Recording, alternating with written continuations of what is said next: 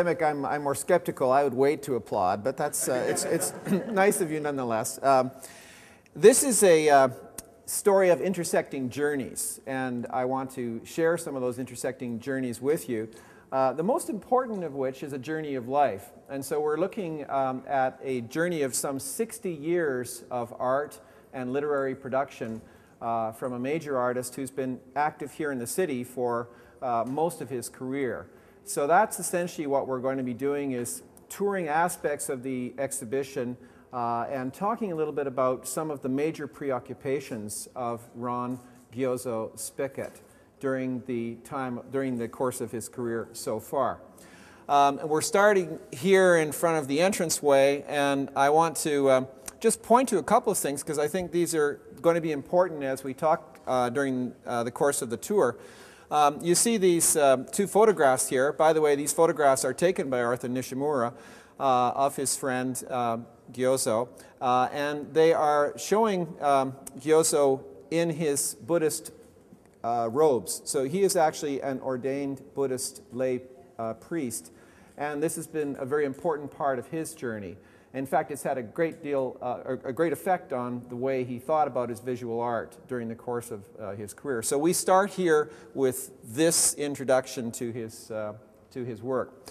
What I'd like to do is invite you to come through. Now, actually, we are fairly numerous, which is wonderful, and I am going to be pointing to some works fairly specifically. So I'd invite you to think a little bit as if we were in an elevator in social sciences.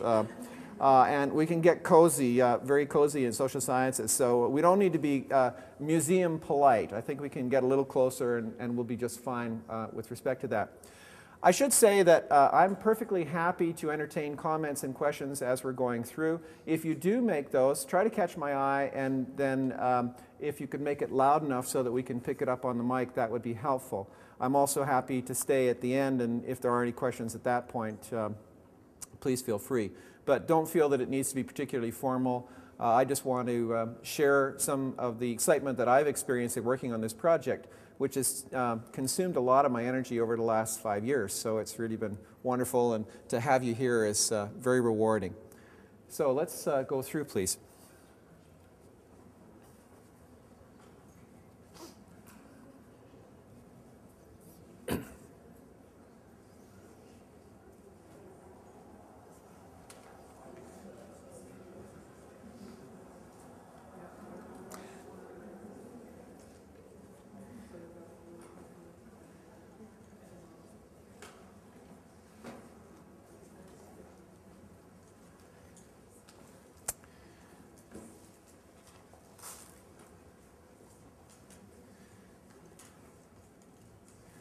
The noted American art critic Clement Greenberg came west to Calgary on a couple of occasions, and he met Ron Spickett, as he was known in those years.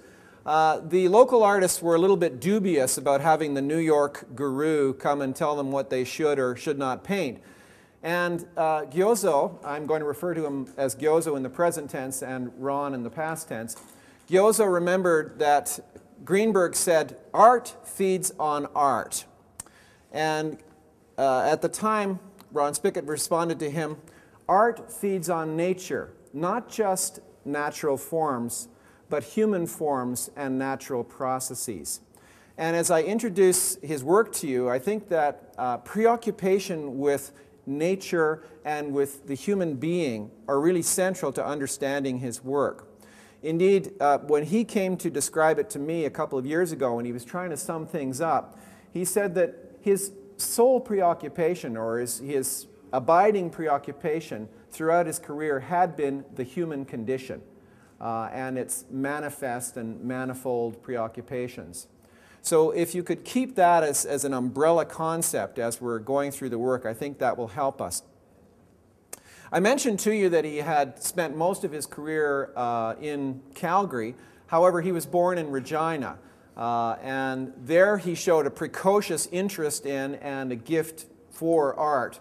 And we're told in some of the clippings that are in his personal papers that he won an art competition when he was about 8 years of age.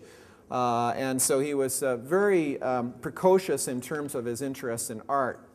I was able to find that he had actually started to do his professional artwork when he was 16. He was working as a copy boy for the Regina Leader-Post, then and now the leading newspaper in the city. And apparently what he would do is he would drop an editorial cartoon on the editor's desk, and the editor would harumph and would say, "Not now, Spickett, not yet, Spickett," and would, throw it back his way. But after a couple of times, I think the editor was becoming impressed. So when Ron Spickett was only 16 years of age, he started to have editorial cartoons published in the Regina Leader-Post. And if you're interested, we've got a couple of those reproduced in the book. Very early on, this interest in the human being and in relationships was evident in these editorial cartoons. So what he liked to do is humorous situations that would allow him to showcase political events or one thing or another that would, show life as it was. So it was obvious then that for him, art was about describing conditions of life. Really, that's pretty much the way I describe it. Now, what happened was, right about this same time then, when he was working at the Regina Leader-Post, actually a couple years later, he enrolled in the Naval Reserve and actually spent several years in the Canadian Navy. And he was overseas, and this was an opportunity then that got him out of a rather narrow setting and opened up his eyes to other ways of seeing, literally. And it's interesting that he mentioned to me fairly recently that his interest in Buddhism started right then. And he describes having been on watch on a ship and having remembered or looking out at the, the waves and saying, "There's something about this that I want to experience more." And he says, "I wonder why the other sailors don't think this way. I wonder why they don't have these concerns." And so this became his, that was the genesis of the interest in Buddhism. What happened after World War II is that he came out west here to Calgary, and he enrolled in the Provincial Institute of Technology and Art, which is the forerunner to ACAD, or the Alberta College of Art and Design. And at that time, it was a really progressive place. There were a lot of very good teachers working there, and there was a real spirit of camaraderie in the place. Buck Kerr, for example, was teaching there, and he specialized in mural painting. So there was a lot of opportunities for young students to learn their craft. So sometimes people ask me, well, why would he come to Calgary? And in fact, it was a logical place for him to come. And he pursued his studies here, and he studied anatomy, he studied mural painting, he studied oil painting. So essentially that early natural gift that he had in sketching was given some form and some substance by his scholarly or his academic training. If it's possible for you, I'm going to ask you to turn your view this way to the corner, because these two works here are the earliest. Thank you, David. These are the earliest works in the show. These are from about 1948, 1949. And I'm going to go through if I can. Some of you who don't have stools are going to think the others are very smart about room 4. These are actually not Calgary subjects. These are Toronto subjects, because shortly after graduation, he moved down to Toronto. And as was typical of many artists during this period, he had several day jobs, and then he would try to do art more or less on the side. It was very difficult to become a professional full-time artist during this time. He was also doing window display, and he was doing commercial art. So he was really a very broadly based artist. And these then are subjects of Toronto